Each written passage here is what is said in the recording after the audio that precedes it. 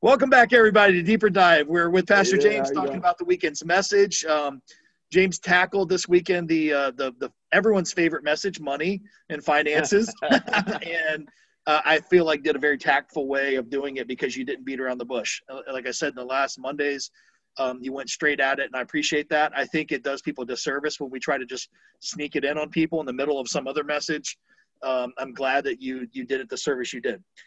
You said something that I feel like it's hard to disagree with, but I think ruffled some people's feathers and probably made them upset. The quote you said is this: there is a relationship between the way you handle your money and your devotion to God. And Point blank. it was very, very pointed. That was not a shotgun. It was a rifle shot, one bullet. And I want you to explain that as it makes sense. But I imagine there's people out there that are saying, I wasn't made to be a good money manager. I wasn't taught well. I love God with all my heart, but I'm just terrible at managing money. It's not fair for you to say that. What would you say? Well, I think there's a difference between a bad money manager and the person that would have to say that would have to answer a couple of questions for me. Are you in debt? Yes. Do you give God your first and your best? Yes. Right? They would have to answer those questions. And if they answer those questions, they might be a bad money manager in the eyes of the world, right, but they wouldn't be a bad money manager in the eyes of God. Now, if a person's in debt, they can't give God their first and their best, they hoard, they spend more than they make, then it would say something about where do you, at the end of the day, find your security. I alluded to this. Point blank, I alluded to this. I said, what I kept on hearing throughout the week after Wednesday was these people are trying to take away my way of living. These people are trying to take away my stuff. And I thought to myself, people can take away what stuff? Like, what stuff are people trying to take away, as it were? And we see it on both sides of the aisle. You're trying to take away my stuff. You're trying to take away my lifestyle. Well, as belongers, the stuff we're stewards. Right. Good fancy word of saying we're overseers. It's like God is giving us this stuff and said, you manage it, use it, expand it, give it away until I get back. And so if we're stewards, then the stuff is not ours. But so when I start to talk about that, I said something like this: if you are ill-balanced in your finances, it's an indicator of you being ill-balanced in your spiritual life. Right. And I just agree with that. I agree with that 100%, because I went on to say that Jesus basically said this: where your treasure is, there your heart is also. Yeah. And what we usually find with people with ill balance is that they have messed up on those three laws of balance, right? And so it comes back on them. So those three laws, once again: reference point, kind of constant connection, and clear objective. Yeah, I was going to say you doubled down on your statement because you said right after that there's a relationship between your use of money and your condition of your heart. Yes. And so, I mean, everything that you're saying is like you're separating the fact that you may not know how to manage money, but that can be remedied, right? You can remedy your knowledge of money management, but you can't take a class that makes you love God more than money. That's a decision you have to make, right? Yeah. And I think it's what you said is security, priorities, and things like that. One of the things I wrote down, and I usually write a lot down that I want to say to you. This particular message, I only wrote one thing down because it's the one that stuck out to me the most. Was you kept hammering home this thing, saying that we're worried about people taking our stuff, right? Taking either our freedom or our finances, our financial security, our this, our that, whatever, taxing us more, all these things. Like somebody's going to take our things. And I said value, it's a value issue. What is truly valuable? And I think because you were talking about things that people ascribe value to, but that's, again, if you look at gold and platinum and silver and diamonds, they're worthless unless somebody thinks they're valuable. Boom. Yeah. And I think that's the thing. We have fallen into the trap of letting somebody else tell us what's valuable, but we don't believe what God says, which he says, you're valuable. Exactly. Right. And that's the thing. So we have that. What a great insidious lie we've fallen into, because we believe that everything around us is valuable, and that's what makes us valuable. And God says that's all trash because it can be burned by a fire tomorrow. The one thing that matters is you. And that's really what I got as you were talking, man. That was the point that kept coming back to me, because I felt like when Jesus said that, what you said, again, where your heart is, where your treasure is, your heart will be also, was not a condemnation by Jesus, but more like imploring, saying, I wish you knew your value. Yeah. Right. And that's the thing that really kind of stuck out to me. Is that sort of when Jesus talks? I don't think, and I said this, I didn't say it in this way. I practiced this it this way, but I don't know if I said it this way. The Lord Jesus Christ don't give a rat's behind. You did say rat's about behind your money. And my mind up-converted that to a different word, so I really hold you responsible for making me curse in my mind. God doesn't care about your stuff and your money and all of this, all of this stuff. What God cares about is you. Right. You are created in his image. And here's the problem. When we value that stuff and get our value from that stuff, platinum, gold, diamonds, real estate, retirement, we stop valuing that which is most important, which is people created in the image of God. Here's the society we live in. We live in a society that will break its neck to save a whale beached up on the beach and pass over people created in the image of God and leave them for dead.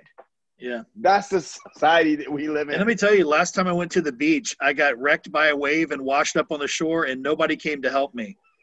So I can totally understand that. And I felt like, I was like, clearly I'm big enough that somebody might see me as some sort of sea mammal and help me, but they just walked right past me. So I get it. That's the best. That is the best comment. Just anyway, kidding. That did happen one time, but I got destroyed. I'm just laying there, and people were like, no one asked me if I was okay. I gotta work with this guy with this comedic timing. Yeah, hey, this man. guy. Gift of the Spirit. That's where we are, right? Yeah. That is where we are, and I wish there was some kind of magic wand that I could wave, so that the belongers at Salem Fields Community Church would understand that they are of the most value to God. Right. And God, they were so valuable that in that kenosis passage, that great emptying passage, they were so valuable. We were so valuable that he put stuff aside and moved into the neighborhood, which we talked about in our last series. Yeah.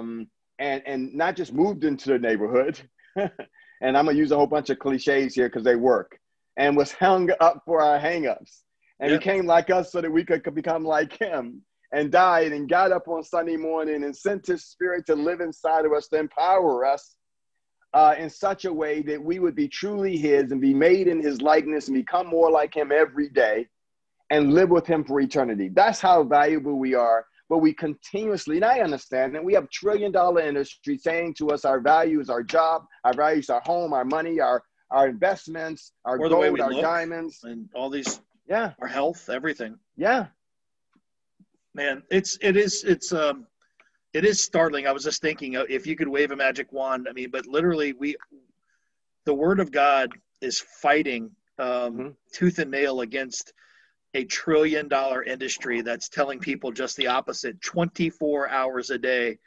And so people are like, read my Bible 5 minutes today. I'm feeling really good about it. And I spent, 23 hours and 55 minutes getting assaulted, telling me I'm worthless, and 5 minutes saying I'm worth something. Good news is that the word of God and the Holy Spirit are far more powerful. The 5 minutes with God is far more powerful than 23 hours, but it's a Here's little. the other thing. Let me speak to this for a second. The tough stuff is some of the people that we value the most are putting the blue light special tag on us. That's true. And I want to acknowledge that. I want to acknowledge that for some of us sitting and listening to this today, that the people that you valued the most, the people that were supposed to have your back, the people who were supposed to love you, have put the blue light special price tag, I'm dating myself there, have made you worthless, have made you feel like you're worthless. And it's one thing to have the $1 trillion industry saying it to you. But when that's trumped by people who are the closest to you saying that to you, I can see how you start to believe the lie. Yeah. And but I want to implore you to go check out God's word and to hear what the one who created you says about you.